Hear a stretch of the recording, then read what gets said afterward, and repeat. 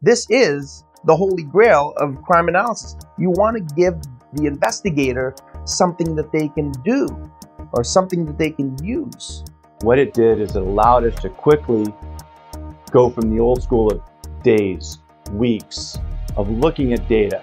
Now it was in a matter of 5 minutes. We were able to quickly visualize that and pass that back to the investigators. It was basically taking that two-dimensional view of paper and now having a story to tell for the prosecution team and for the jury.